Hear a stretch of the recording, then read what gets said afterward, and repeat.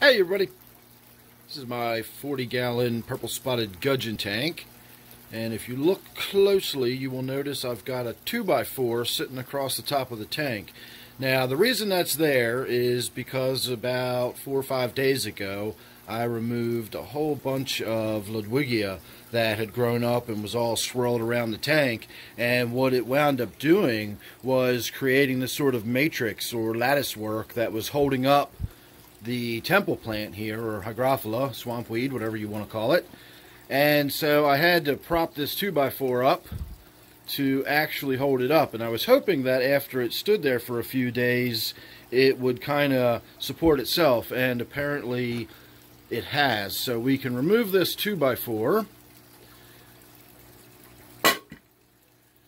and I still think I need to put something in there to prop that up, because I suspect by tomorrow morning that is going to be lying completely over on its side like that. And if you're not familiar with what that looks like, you can check out my office tank, because that's got a whole mess of this stuff growing every old which way, and it's a mess. So I don't want that to happen to this tank. I want it to grow up and out and look like a nice little bush-like plant coming out of my tank. So I've got an idea. I'm into the simple solutions to simple problems, and this is a pretty simple problem. All I've got to do is prop a plant up. So I'm going to get on with that. And I actually just noticed all of these right here are little flower heads developing, so pretty soon we're going to have some nice little dainty purple flowers all over this plant. So I'm going to do something really simple, and it is going to solve all our problems with the hygrophila there. So give me a minute and I'll show you what I did.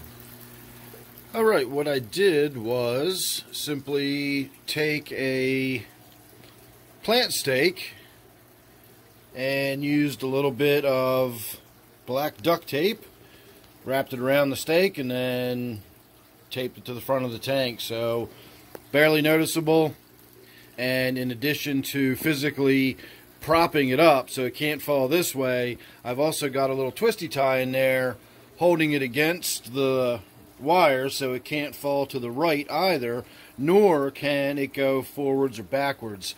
So the only one I've got to worry about now is this one, which is actually sort of down here, and it's not really rooted in per se, but it is sort of a branchy piece that comes out. You can just about make it out through the swirling water in there. You can see all those roots hanging off of it. So I may cut that off and just add that to my plants for sale collection, because I always do sell all the stuff I've got extra. Now keep in mind, I can't promise you won't get a little duckweed mixed in with your plants. I do my best to keep that out of there, but again, no guarantee that there won't be any duckweed in there.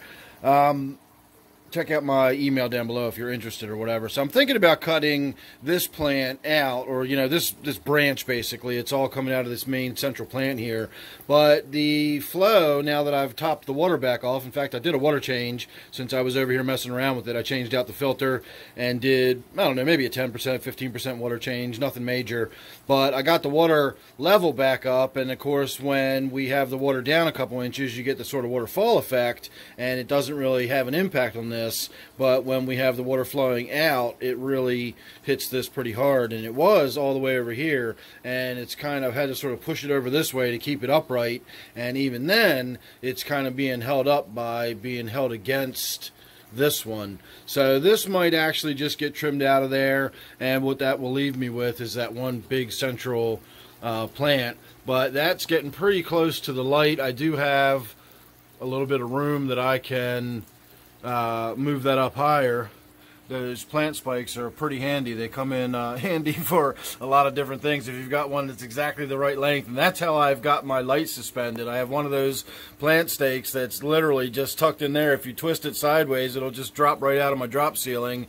And then I've got a twisty tie holding the cord to just hold a socket with a floodlight in it over my tank.